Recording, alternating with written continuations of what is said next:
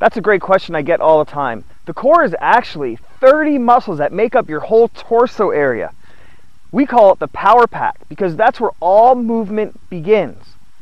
When you're running, jumping, swinging, throwing, swimming, all movement begins in the torso, in the core area. That is why we train the core. And those 30 muscles, they wrap around your whole body, almost like putting a big thick belt around your body and tying it tight, and it supports you as well. The core also brings your upper body and lower body together. So think of this.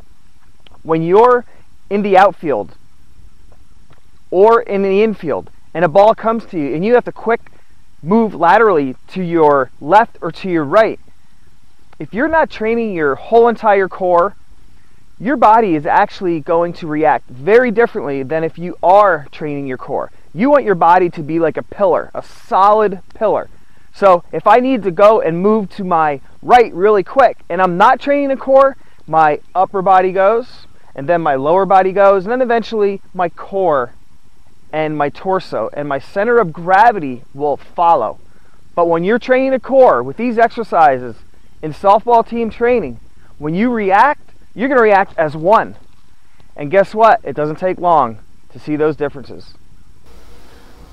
Get 10 free softball training videos plus 3 bonus workout video at www.softballteamtraining.com/free.